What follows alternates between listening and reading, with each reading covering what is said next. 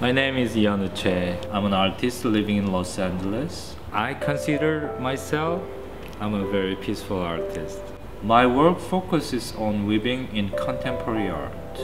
In 2000, I spent 6 months living in the Amazon jungle where I learned weaving from the tribal people. This influenced me to begin making art with an ancient aesthetic.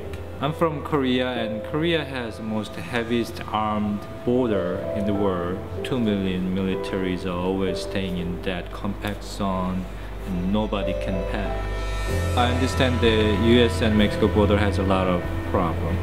Thousands of undocumented workers have died trying to cross this border. First, I was just standing there. I had a very strong feeling. This is where the Latin America begins, but there's no sign, no nothing. So I want to put some public art piece to generate the value of peace to the whole Latin America continent. The nice Mexican people, when I'm traveling, they show me the sign of peace. So I decide I want to make exactly that. A gigantic metal peace sign hand sculpture. The hand's fingerprint will be constructed of welded metal wires. Below it will have 3 layers of water with mist. And any different angle, you will gonna see the rainbow too. Underneath, there will be a circular LCD screen which will produce images of snowflakes. Microphones will be placed in the sculpture when the audience makes sounds that will interact and change the shape of the snowflakes. I'll be working with other artists as well. My name is David Casey. My participation is the interactive sound system.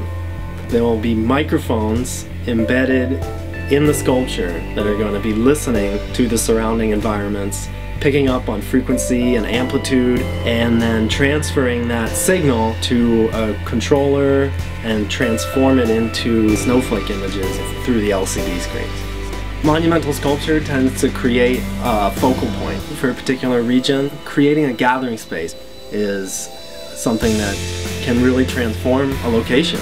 Well, my name is Conde. I'm actually from Germany. Well, he came to me because he saw my Fractal animations and was hoping that I could do some kind of a snowflake-like event for him. The idea is to put electronic event that creates light. It will be a always changing movement, particularly at night. It looks like it's just floating there in the air.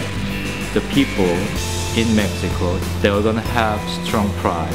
When you look at any city and community, there's these landmarks and these things that sort of become part of the identity. Porque es un llamado a la paz, a la tranquilidad en este espacio que es precisamente el inicio no solo de México, sino de América Latina.